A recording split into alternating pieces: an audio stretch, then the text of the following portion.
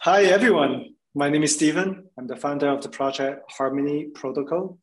Happy and great to be here, Adam and Kyle, for REIMAGINE. Hi, everybody. I'm Kyle Ellicott. I'm co-founder of Topio Networks and also our principal blockchain analyst and everything decentralized, including decentralized applications, DeFi, and our favorite subject today, non-fungible tokens as well. Also an investor on the side and a big fan of Harmony, Stephen, and Adam and MouseBelt as well. So thank you for having me here at REIMAGINE and welcome to the conference. Hello and welcome to REIMAGINE 2021. This is our 8th conference in a monthly series of events, bringing you nothing but the best projects, bright minds, and leaders in the space. We've been fortunate enough to invite many talented individuals and teams to come speak with us, providing updates, insights, and all the above that's happening in crypto.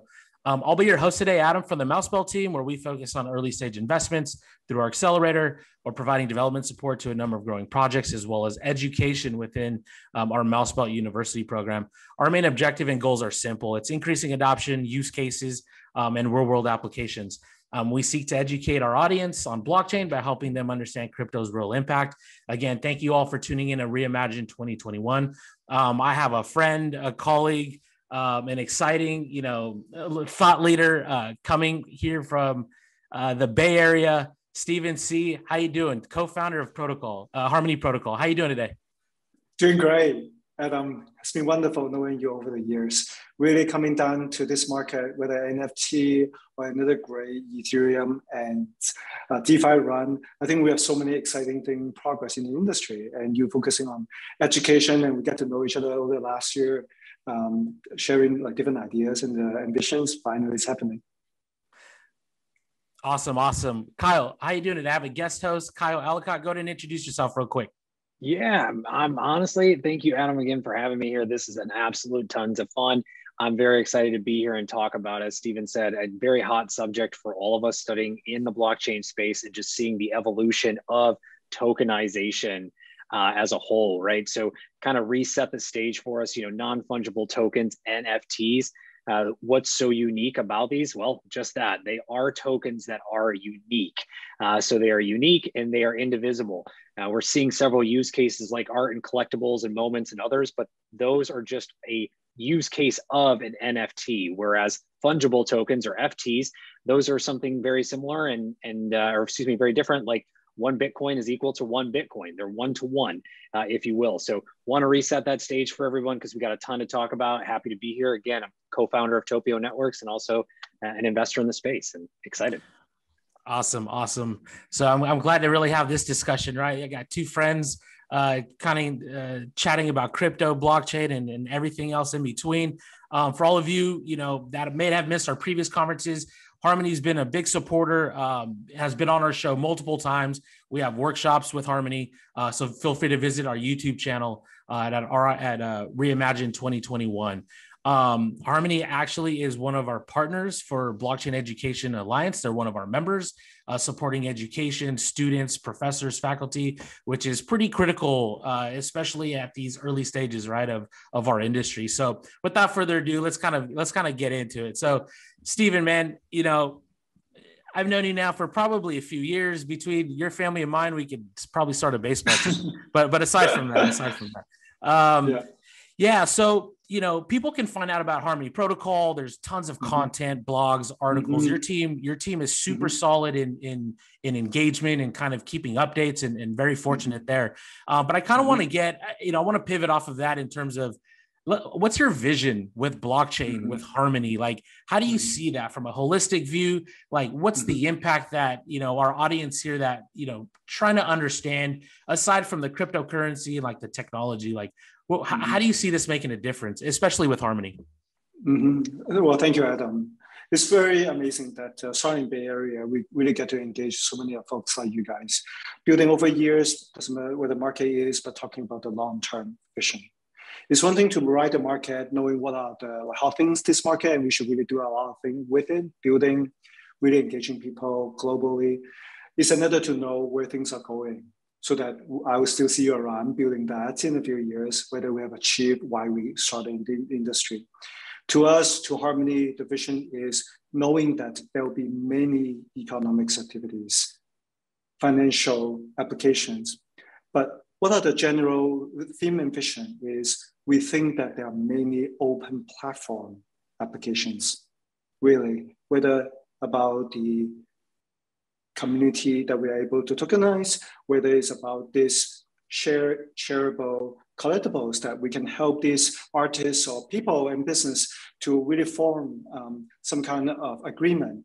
I do see lots of application going towards that for decades to come. So it's really the question of when we start now, how do we see in a year, what will be many applications coming in 5 years? I do think that the Harmony has a lot of work to do, providing a platform, making it scalable, bringing community and building towards that. Awesome. And to kind of piggyback off of that, you know, I've been going to Stephen's hacker house out here in the Bay Area for quite some time for some nice barbecues, you know, every Saturday. Great individuals, good people coming together and just talking, catching up, really establishing a relationship, understanding the trends, you know, the nuances of it, and you know, building off of that. How important, because people think, you know, build, you know, we will, you know, build the tech and they will come, right? Like that doesn't really apply. You can have a really nice product, solution, technology. If you don't have any users, if you don't have a community, then, you know, then you have something that's just really nice. So community, Harmony's super big on that engagement. Can you talk about that and why that's important and critical, especially in blockchain crypto, where you've mentioned this in the past of like traditional marketing and then now like social marketing, right? There's a big difference here. Absolutely. I think you use the word community so many times is what we ascribe to. As a matter of fact, probably the reason why we'll get into talking about NFT with all three of us here, right? But why we managed to start with the community 3 years ago, I think it's really still the special thing about Silicon Valley. If not, hopefully later on will be about Miami and then Shenzhen and globally other places, that the community really get you filtered about how to help each other build up the dreams together.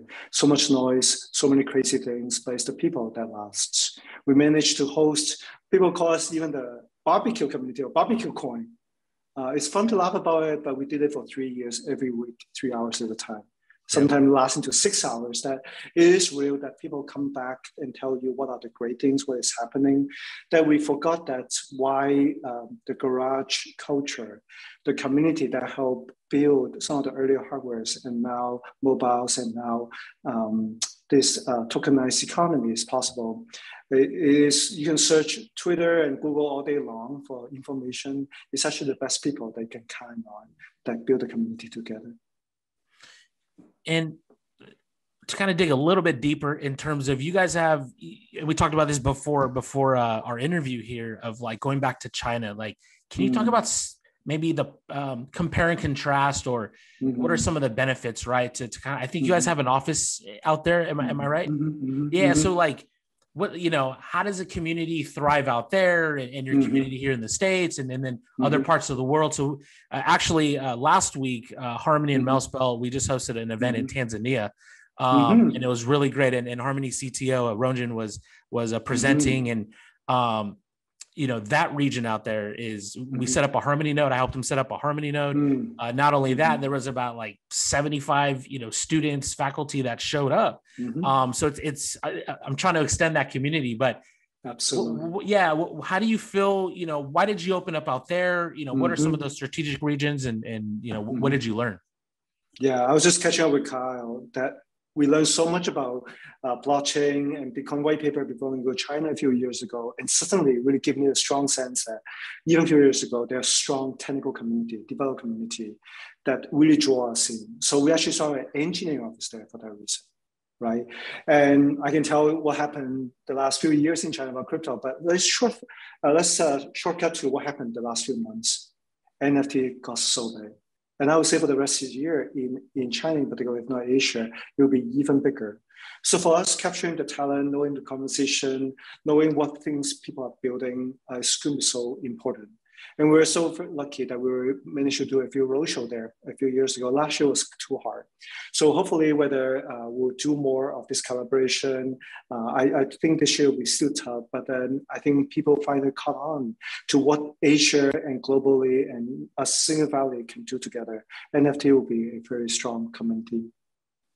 And I'll let Kyle jump in, right now. And I'm kind of bringing this up ultimately really because we have like students watching, we have, people coming in that are just hearing about crypto and blockchain over the last, few months really, or maybe a period of time here and there.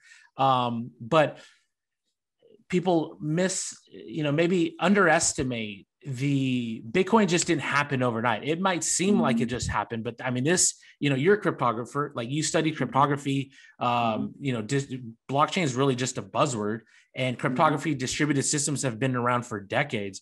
And so I'm trying to highlight really like, you guys have 6 co-founders, like that's pretty tough to find. I mean, high quality, individuals, people that you trust to build a company, one, and then you're an emerging tech. And I think people just think like, oh, it's just a technology that you pick up. But ultimately, you've been studying this for years.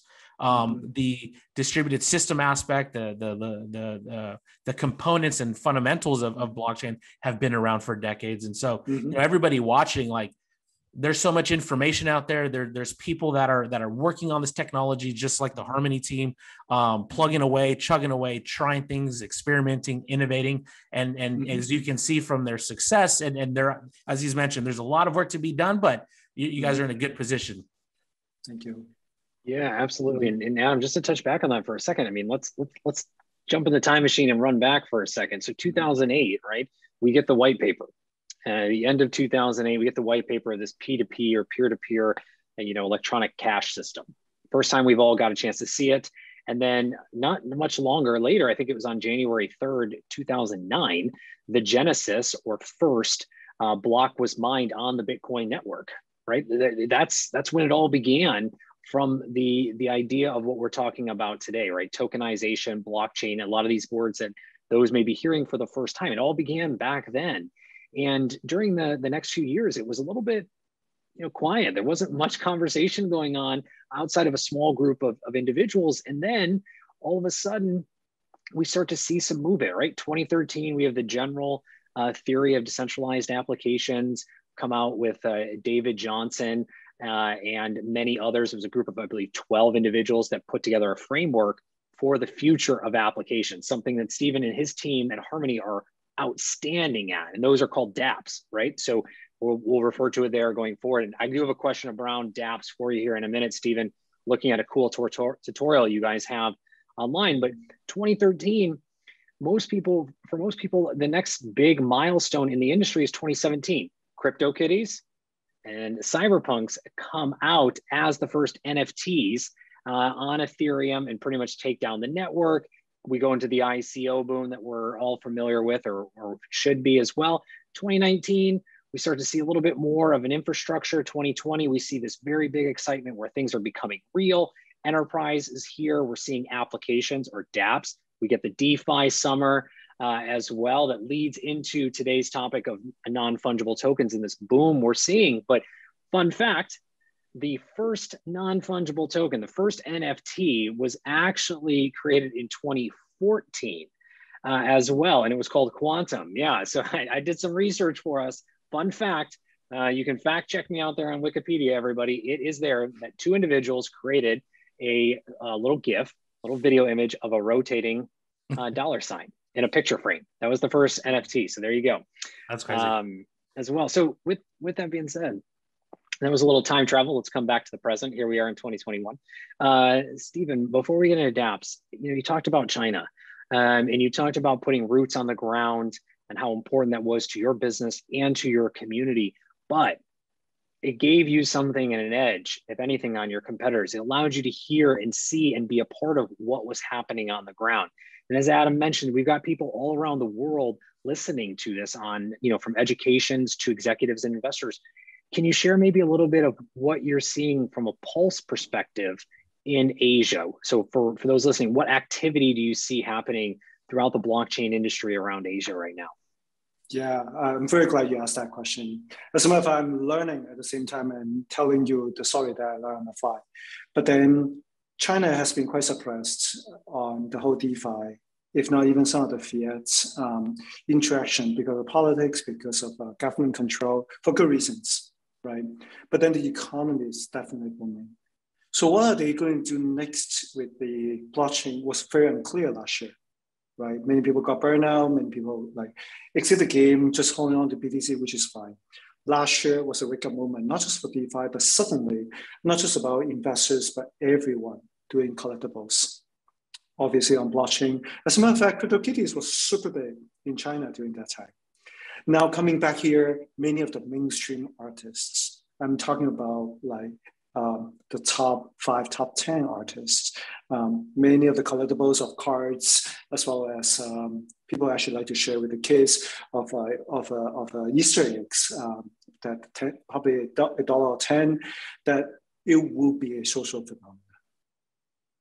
That is going to be mind-blowing because we have been talking about technical advances, blockchain technology, privacy, and cryptography.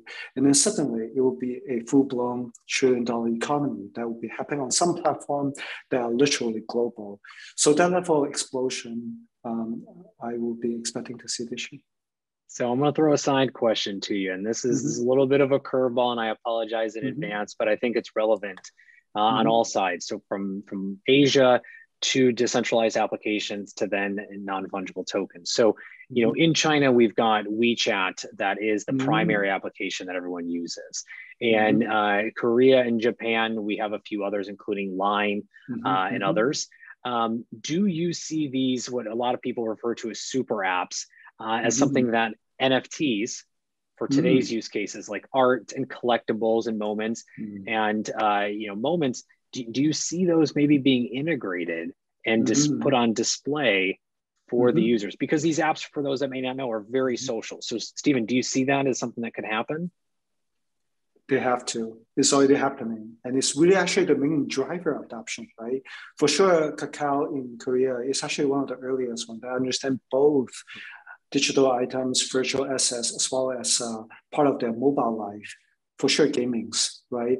That actually is going to be a strong adoption from telecom, which is going to be crazy, right? The last 2 decades of money and driver adoption, user adoption is coming from those big platforms. That day one now, China in the last 10 years is also innovating there. Many of the mobile apps suddenly have 100 millions of users.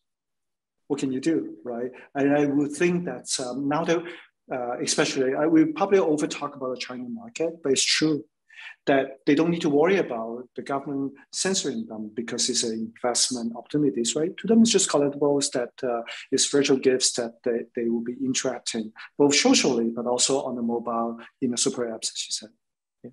Well, and society, and from a social perspective, just to add on to that, a lot of those applications, like you said, already have types of digital goods baked in as well. So the mentality is very different than, say, here in the United States or in other areas like Latin America, a transformative market, or Africa, or even Europe as well, right? Because in China, for those who may not know, traditionally you could get what's called a red packet. And there's an envelope that's sent to you in WeChat, and it's a digital digital envelope. Exactly. You open it up and there's a gift inside, right? So I think you're calling that out very right, Stephen, as well. But Adam, I think so. Wait, regarding Line and WeChat, are you saying those are still centralized parties, right? So my question, Stephen, actually is decentralization versus centralization. Where do you lie? Like, there's people that are like, I want everything decentralized, and then there's those that don't care. How do you see, is this going to be a hybrid kind of environment for us to pick and choose? Certain aspects, can be decentralized and, self-sovereign and I own X, Y, and Z, versus centralization where everybody's like used to giving up their social security number just to go to Walgreens, whatever the case is. Where do you lie on that aspect? Because there's people that are maximalist on either end. What degree do you see yourself? Well, decentralization is the only reason, right? We'll get there much, much, much slower because of decentralized, but it's the only way to get to 7.8 billion people. So what you asked me, are we working with like particular government and a particular super app? Sure. I mean, even PayPal, Visa, everyone is actually helping on board, right? These few months is also proof that there are many centralized network, centralized platform that can have great adoption, and they will catch many of the market value capture very well. Which is great, right? Just like a big company like Google and Apple that I used to work with, they always be able to create 100 million, if not billion users adoption very quickly. But then I think that students, especially audience now starting, having the mentality of decentralization, it doesn't be like, you don't need to think about where the 10 billion people coming from in 30 years, but then thinking about serving 8 billion users or more. Starting from decentralized actually force you to build a community, right? Force you to open source, force you to distribute your tokens, force you to write down your culture and your mission much more openly. And by definition, it's decentralized, right? There are different scale of how many validators you have and who control the asset. Is flow a real NFT if you cannot withdraw it? That's okay. That's just all experiments. But for the audience, especially students to come in this space, don't forget, it's actually decentralization. Yeah, I mean, I'll let you jump in, Kyle. Like, I've had this discussion too. You know, the mindset of the next generation, this current generation, native internet money, right? Native applications to the internet. Right now, we're still in Web 2.0. Like, people are trying to plug in this emerging tech into kind of traditional business models and the way that we operate. But where the real innovation lies is, I believe on the decentralization side, and we haven't even hit those, those limits yet. I think it's endless. So like you said, the future it's going to be native to them to kind of operate this way. And it's going to be real interesting, because I think the big players right now do see that trend. And that's why they're obviously dipping their toe in the water to kind of fill it out. And not only that, maintain market share or like users, right? By, your Visas, your MasterCards of the world, your PayPals, and like try to hold on. But I think that's just kind of a transition phase. And like, we're still kind of not even peaking, right? Did you have something, Kyle? No, I was just going to say, you brought up a great point. Think about it. When we all were introduced to the internet, the idea of buying things was just that. It was just an idea. And then all of a sudden we were able to buy, sell, and transact via e-commerce. Right. And then we envisioned a world where we could communicate and connect. And all of a sudden we have social networking. And then all of a sudden we have, things like these digital goods and digital stores and all of this stuff that is existing in our world today. Now, what we've all found, and from various reasons, so again, to your point, all sides of the table are welcomed here, is that there are faults in that network. And we had a good run for that first part of the cycle, or second part, right? I believe we're in that third wave, Web 3.0, or just that third wave as we go. And now this next wave is going to be big, and it's going to be a decades-long movement of this transition. Right now, I think you're bringing up as well, everyone's kind of dipping their toes. They're trying to figure out, but they don't want to lose the market share. It's not as high risk.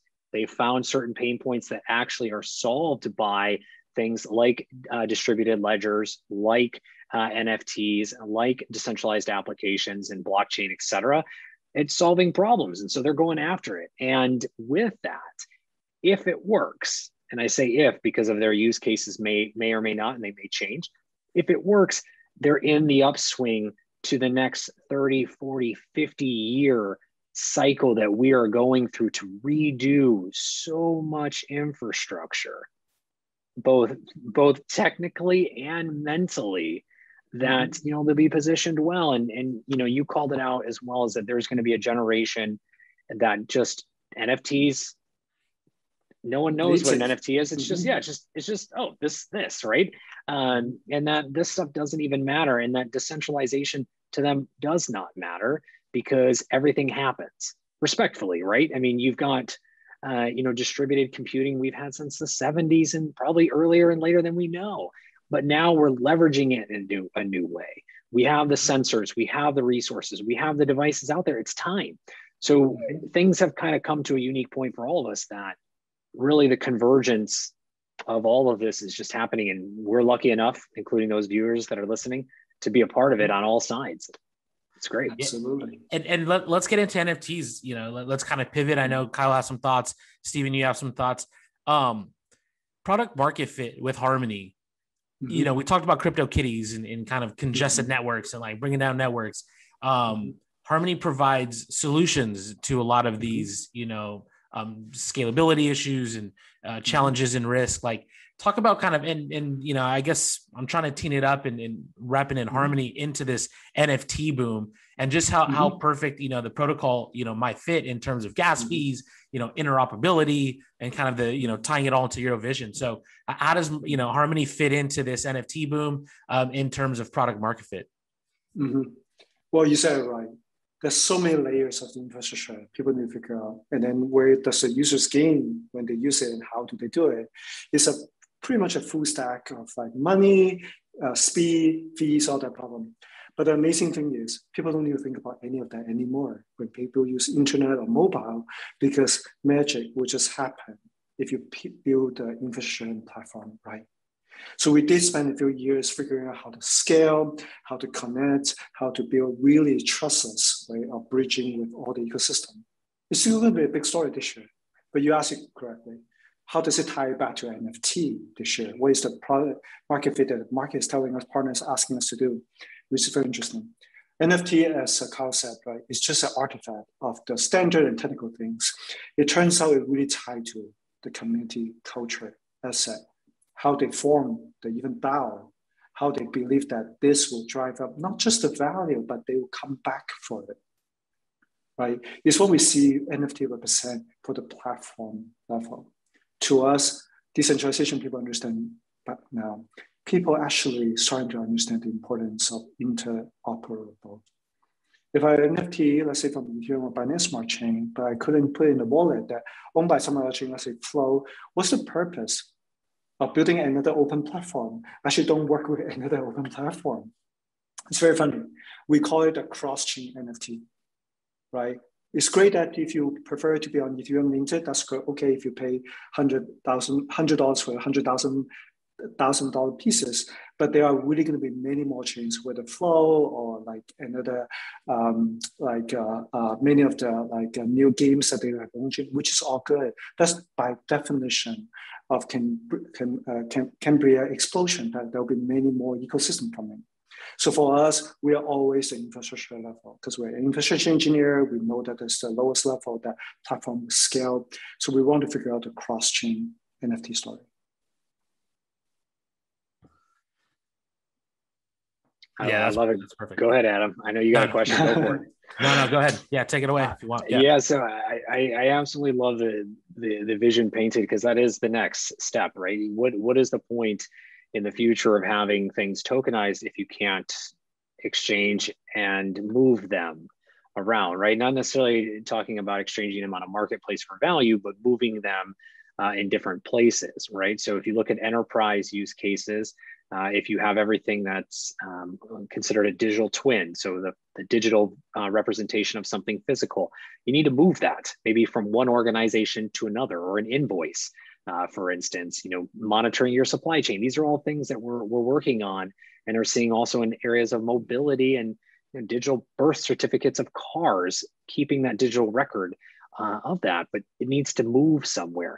And in all fairness, there's not necessarily going to be one to rule them all. So they need to be able to connect. And Stephen, I think you're bringing up a great point that is a huge opportunity to anybody listening to build and to focus on as well. Because this is a huge gap area, and it's going to be between applications, between blockchains, and probably so much more that we haven't even begun to thought about as well. And if I can, Adam, I got a quick question for Stephen around applications. Stephen, you and the team at Harmony are, again, awesome at decentralized applications. I've done my research, I know, so I'm calling it out. I'm giving you the credit. You've got a great tutorial on your website about bringing a decentralized application from Ethereum over to Harmony.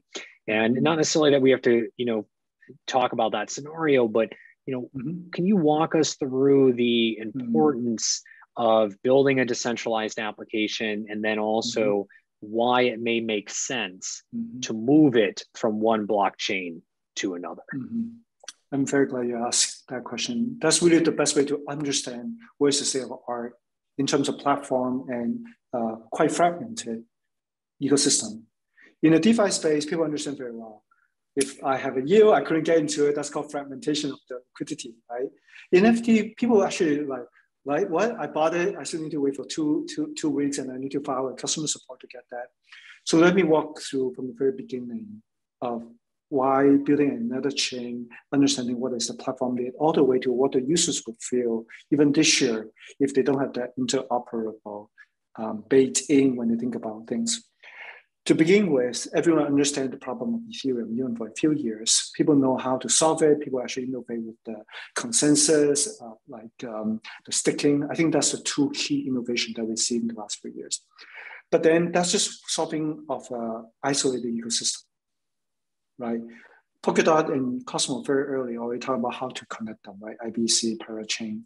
But then they haven't talked about outside the Cosmos ecosystem, how to connect to the next. I'm talking about Bitcoin, Ethereum, if not even Flow, right?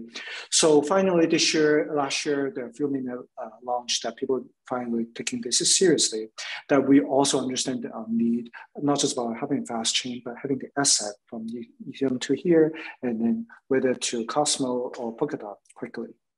So if you guys are interested for the developer to hear the following, which students should be, is talking about how to mint another NFT.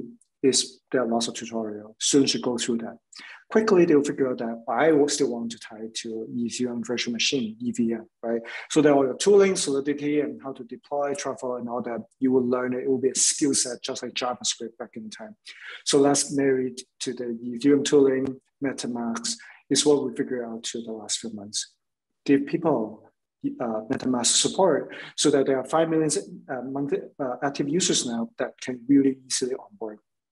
The next question Kai asks is, what is the experience like with the developer or users after you do that, right? I purchase an NFT. Is why we are very serious about bringing the cross-chain NFT standard so that whether Ethereum or Polkadot, we know it's already happening. How do they share them? Would my wallet be able to display multiple when I have my gallery? Let's say I hang all my artists on my virtual world when I attend a conference. What does it mean if I only support Ethereum NFT? That'll be very funny, right? Is why we think that developer will take that very seriously, whether you're building a portal wallet, all the way to when you're minting an asset, whether you support any of these cross-chain elements of the infrastructure. Yeah, I mean, I think, a lot of what we're talking about here is really being able to allow entrepreneurs, startups, people coming, developers coming in, engineers to really innovate, right? Like not worry about, like you said, what chain do I need to pick? Like, worrying about different standards and we're working those out. So I'm not saying, but at a high level, it's like, all right, cool. I can switch things, which I think on the NFT side, that's pretty critical in terms of, like you said, switching NFTs between platforms and networks is critical. I think you don't want to be stuck on one end. I don't think it flows right. If we're even going to go even grander in terms of enterprises, right now, the talk is musicians and artists and athletes that have these technologies available to them, which only allows them to really just kind of continue to build and can continue to create and start things from not building from scratch and not having to worry about a lot of these problems and challenges that we're facing. So that's good. So even on the NFT side, like what kind of, I guess, I don't know, what are still some of the challenges that you guys are seeing or facing or forecasting? Mm-hmm. We do think that finally, at least for NFT, we don't need to worry about, do we have a fast chain to support that? Can wallet actually integrate both the fiat elements so they can buy from credit card, right? The whole difference between CryptoKitty and honestly, NBA Top Shot is NBA Top Shot, most of the assets actually bought through credit card, right? But then how do you quickly be able to understand the differences between the value? It took a few years, but we are there now. So in terms of integration, in terms of platform, in terms of speed, to be able to support could be thousands of artists coming in, and then each of them thousands of fans, I think we're just right there, right? To me, the next problem is actually the security of your wallet. To be able to display any of the NFT, to be part of your digital identity. So that that wallet is not going to be is it a Coinbase wallet or just origins of an Ethereum asset. That we're very excited that it will be a crossing element. That the wallet itself, people used to talk about more like where do you use your hardware and MetaMask to be buying different things, will be very soon become your digital identity.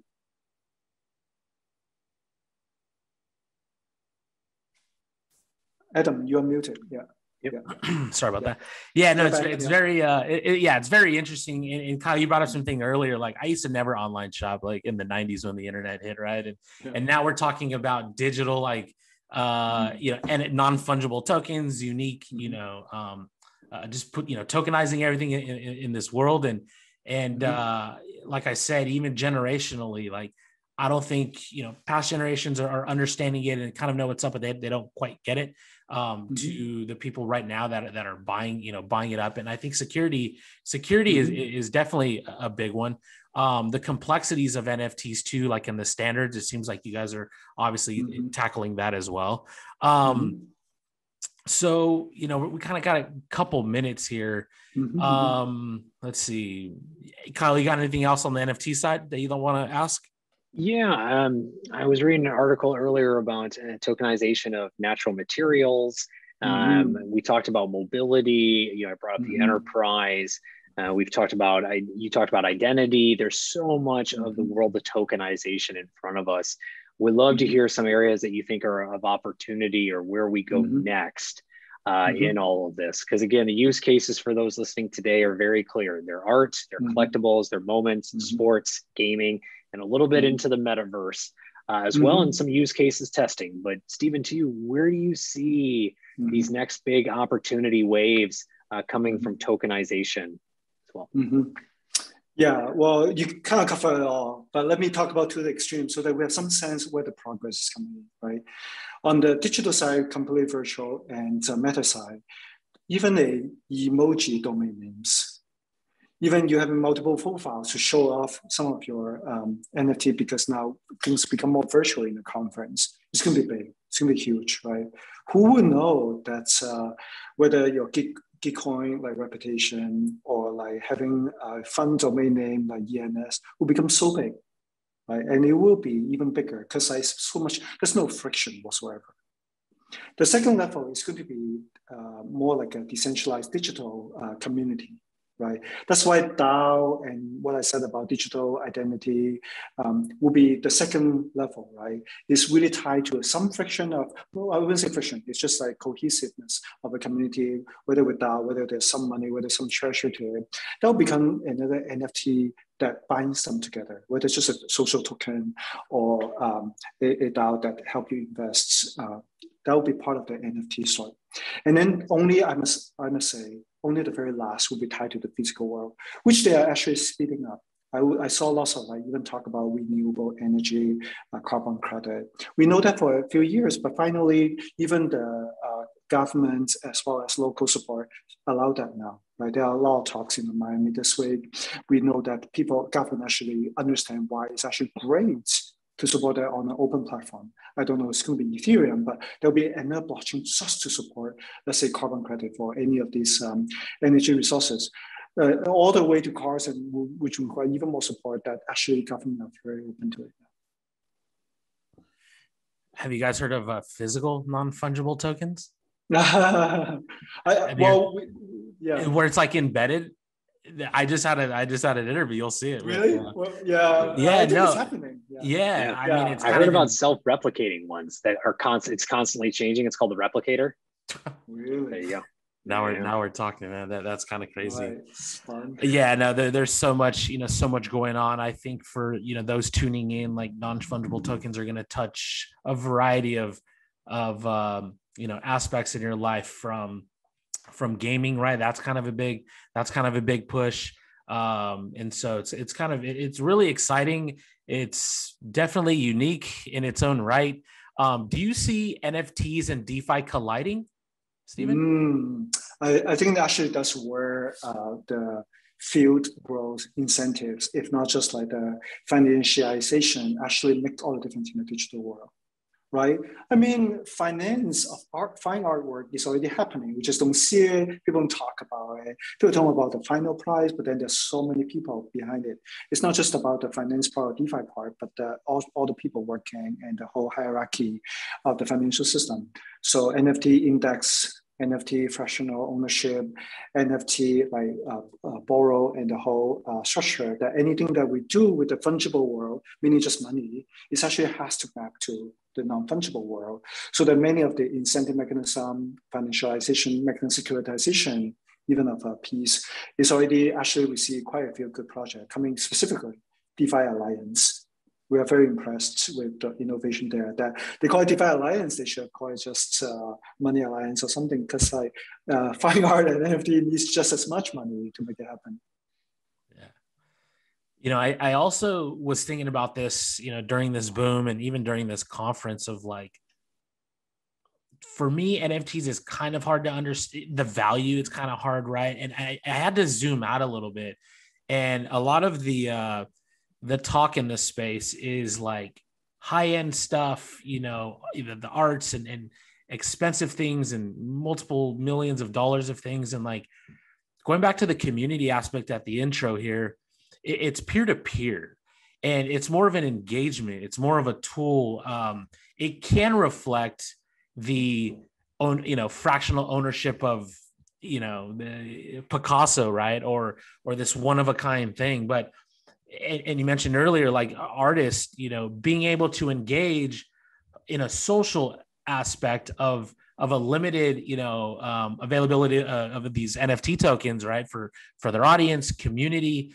And it just really put things in perspective that it's not always, it's what the person values, right? Like sentiment, like, and you brought it up earlier, Kyle, of the moment, right? And being able to have that. So yeah, I'm curious to kind of see, is this just where are we at in terms of NFTs? We're obviously at the beginning. Like, do you see this playing out in the next, couple years or like 10, 15 years? Everything will be tokenized in NFT. Right? We know that actually. That's crazy. You asked me in a funny way. Like I have to blur it out, right? Yeah. Kai, you didn't copyright that word yet, right? Moments. No, because not yet. We were about to talk about, if not announcing, moments NFT, right? We're talking about events, we're talking about time-related things, right? Only one special moment in time. You go to, let's say, a birthday, right? And now suddenly these 20 people have that shared moment, proof of presence, proof of attendance, right? It's real, right? Adam, you said, is it really the peer-to-peer part, or like, can everything be monetized? If you flip it the other way to think about it, many of the even physical world resources, it become very cheap, if not infinite now, right? We don't really need to think about how much electricity we need to pay, or even of like talking FaceTime to a person. It used to be extremely expensive, right? What would be the ultimate limited resources? Obviously, is time, your attention. Yeah. The social graph, actually, you cannot literally connect with like more than thousands of people and give them the same level of social connection, right? So we actually summarize it. We haven't really formalized it or announced it yet. We call it the moments NFT. Will be very special. If people finally tied to a very limited edition because you attend there, because we share a moment together, because you and I have a special bond that we're able to capture that special feeling.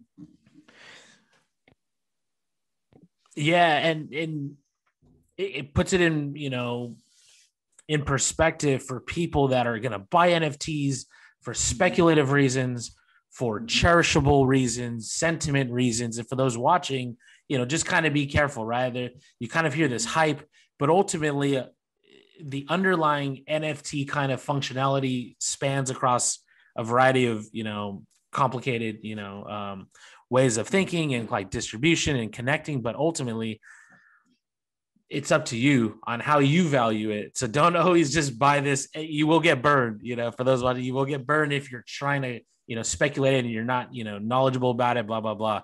And the point I'm trying to say is there's when we hear NFTs, in the media and going for $70 million, like that's not going to happen all the time. I think the ones that will skyrocket are the ones that, somebody actually really cherishes, and it's going to like come out in the end, whether it increases in prices or not. That's not the point. It's just kind of like genuine, right? Like I really want this moment for X, Y, and Z, and I'm able to keep this like forever, and then hopefully it's secure, and then we can switch it between networks, and we're all good. Exactly. So yeah, I think we're up on time here.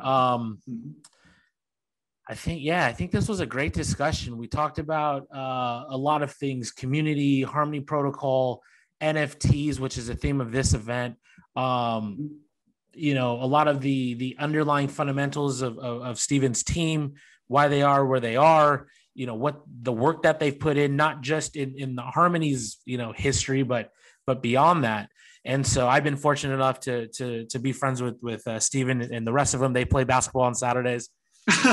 Even has a pretty good shot after those barbecues, but we're fortunate for them to be one of our members and supporting us in all of our events. They're actually they wanted to sponsor this event, which has been great. I almost forgot about that, but you guys have been like totally great and supporting us there. And it just goes back into the production, and it goes back to our university program. So we're appreciative of you, contributing to kind of the ecosystem, and we're fortunate to accept that and redistribute that out to our community. So it all comes full circle.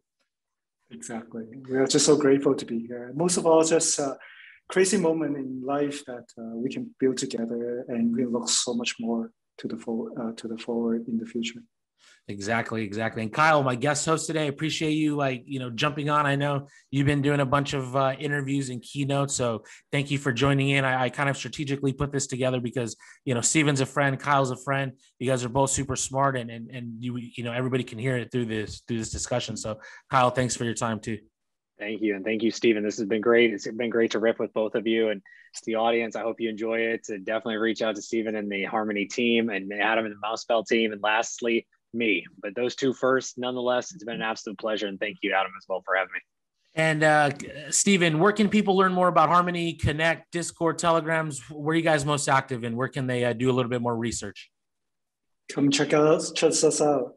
Harmony.one, ONE. It doesn't get any simpler to understand our message. We really believe each of you can be part of the future. Follow me on Twitter. I'd be very happy to write out more of what's the latest trend. And I'll take both from technical, but also from the community aspect of things. Awesome. So for all of you tuning in to Reimagine 2021, thank you for watching this. Hopefully you enjoyed it. Stephen Tse, co-founder of Harmony Protocol. We hope to have you back, Stephen, and the Harmony team. Of course, you guys have been part of this for the last year, so we appreciate that, and we'll see you again. Thanks, Kyle. We'll see you again too. Thanks, everybody. This is wonderful. Thanks, Kyle, Adam. Thanks. Bye.